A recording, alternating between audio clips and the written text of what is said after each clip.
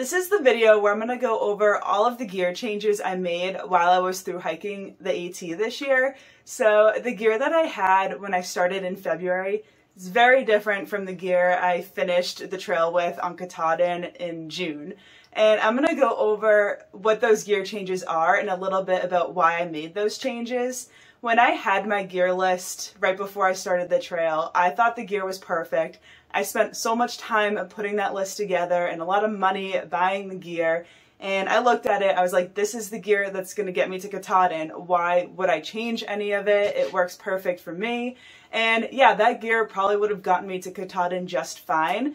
But while I was through hiking, I just thought about gear all the time. I love gear. I love thinking about gear and buying gear and trying out new things. So that's what I did. So maybe me talking about these gear changes will help you guys decide what you could take on your through hike and what would work best for you. But this is just my gear and my experience with my gear. So I'm happy to share that information. I'm going to start off talking about my backpacks, which I feel like I talked about my backpacks a lot. So I'll just go over these real quick.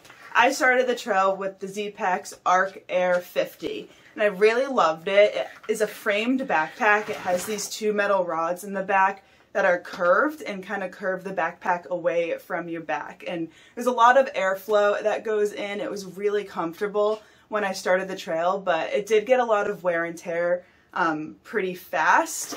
The metal rods that arc the backpack away from you would pop out occasionally, and every time I would put the metal rods back in, they'd pop out easier the next time. And I don't know if I was doing it right or wrong, but it did get pretty frustrating. So I decided to get rid of this backpack and try something else. So I actually ordered the Z-Packs Nero while I was through hiking, but when I ordered it, I thought it would be my summer backpack after my through hike. So when I was doing quick overnight trips in New Hampshire this summer, I thought this would be the backpack I would take. Never thought I would through hike with it, but when the other backpack was frustrating me a lot, I decided to give this one a go. It's really lightweight. It's like 10 ounces. It's only 38 liters, but at that point my gear was narrowed down and it did fit in this. But the only problem is it's not rated to carry the amount of weight that I was putting in it. So my base weight was probably like 13 pounds, and this is rated for like a 5-pound base weight. So it was a really cool backpack, but it wasn't comfortable all the time. So I ended up getting rid of this too. So this is the brand new backpack I got and what I finished the trail with. It's the Hyperlight Junction 2400.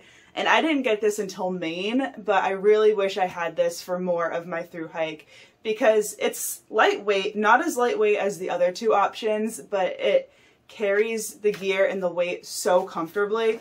And just the back, I really loved. I thought it has an internal frame. You don't see any of the metal rods or that stuff on the outside. I think it's on the inside. But just like the really thick hip belt and like waist part of this was really comfortable. The straps were comfortable and it just fit my body really well and carried my gear comfortably. But yeah, all three backpacks kind of have the same style. They're really minimal, lightweight, and have like the big mesh pocket on the front. So that's the kind of style I like, but this was just the most comfortable.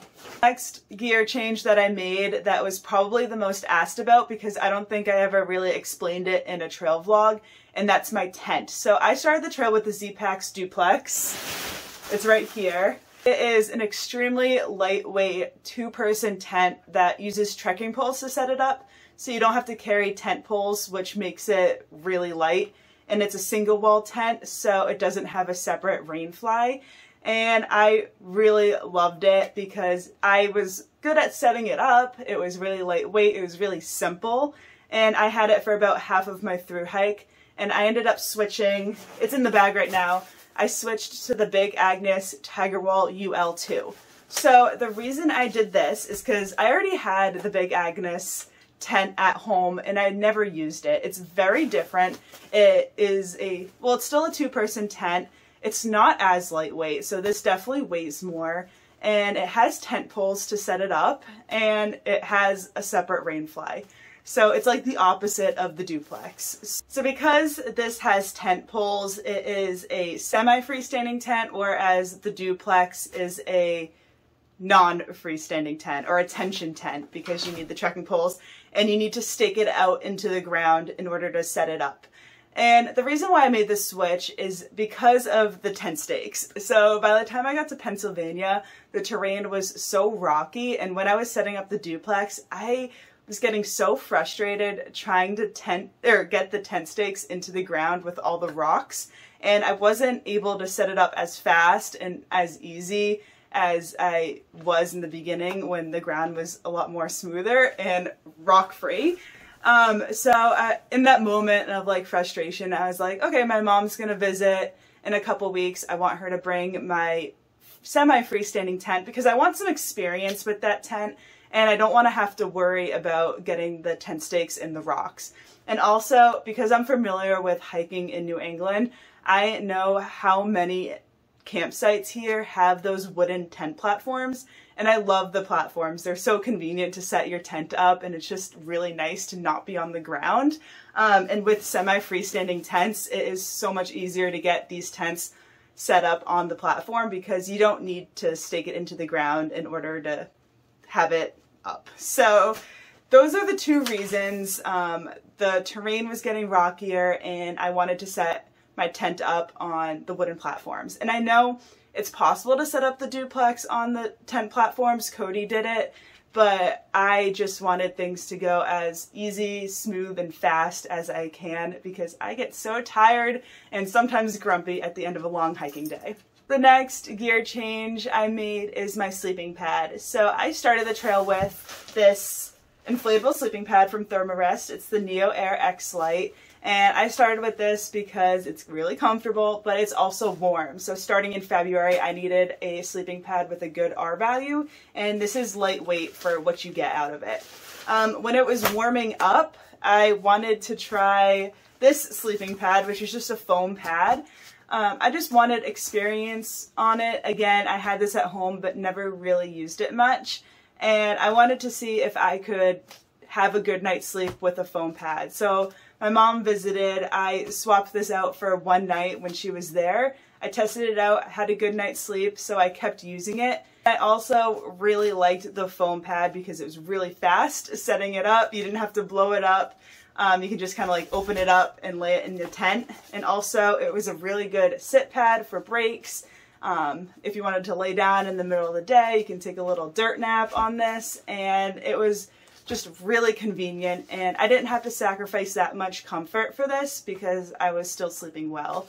But I did end up switching back to the inflatable pad later on in my hike, not because the foam pad didn't work out, but because when I got the new backpack, when I got the Z-Pax Nero, it didn't have the kind of attachment at the bottom to hold the foam pad like my last backpack did.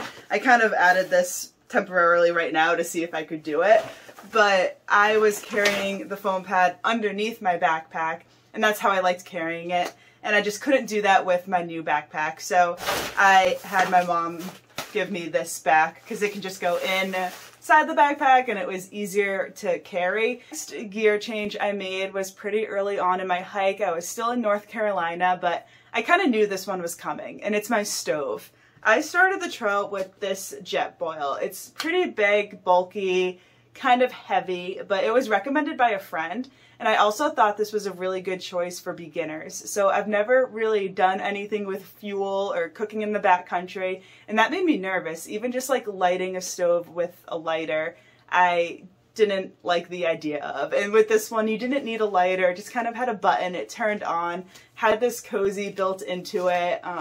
I know a lot of hikers were making their own koozies. I don't know how to pronounce that, but I just thought this was like a really good beginner all-in-one stove, and it worked out great. But once I got really familiar with this, I thought I could upgrade to like one of the more classic backpacking stoves. On the same time I started the trail, Jetboil came out with a new product, and it's the Jetboil Stash. So it's lighter weight, it doesn't have that koozie, it doesn't have all the fancy things, the bells and whistles that this one does. It's definitely more basic. So it's more lightweight, it takes up less space, and it was a little expensive, like maybe $120, but I thought this was a great choice for me, and I used it the rest of the Thru-Hike and loved it, never had any issues.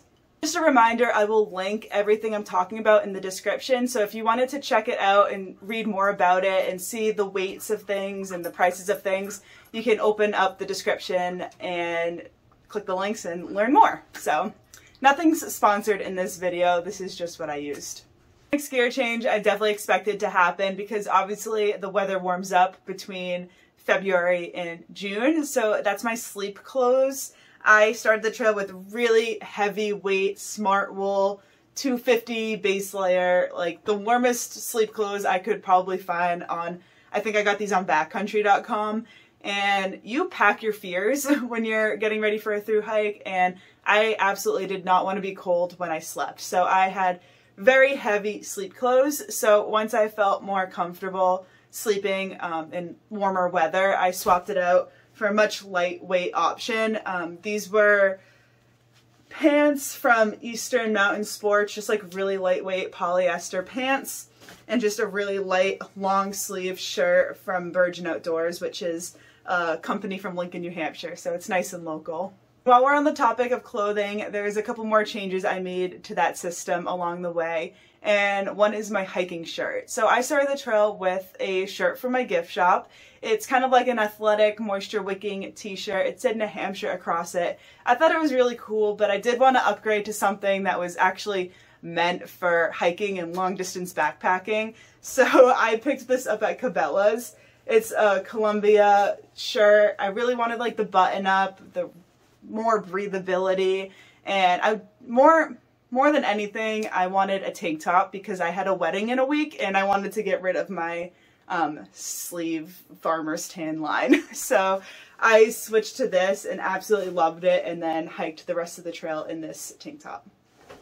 I am absolutely loving this new shirt I have on today. And a big gear change I made, I kind of forgot because it happened at mile 30 of my thru hike. So this was like a really long time ago, but I swapped out my shoes. I started with Ultra Lone Peaks and I had some foot issues, not quite sure, never really figured out if they were related to my shoe, but I did switch at mountain crossings. I tried on a couple different shoes and found that the Saucony Peregrine 11s were the most comfortable for me, so I switched to the Sauconys at mile 30 and continued the rest of the trail with that brand and model of shoe. But I did go through four pairs of that same shoe, so I kept reordering them off of Amazon. This next gear change might seem small to you, but it played a big role in my hike. It saved me from a lot of pain. And that's powder. So the Gold Bond powder, which I started the trail with, I don't have a bottle with me because I don't use it anymore. I'd use it to prevent chafing. I'll put a picture of what I used right here so you know what I'm talking about. But I think there was a place where I couldn't find that, and I just picked up normal baby powder, and that worked so much better. It was just more soothing and felt nicer, and this is what I have. I have a big bottle right here. I'd get a big bottle and just kind of pour it into the travel size ones, but this was just so much nicer. It worked so much better. So I'm not using Gold Bond powder anymore. I'm just using like the Johnson's. So I always line my backpack with a pack liner, and that's just to prevent water from getting on anything that you don't want to get wet in bad weather.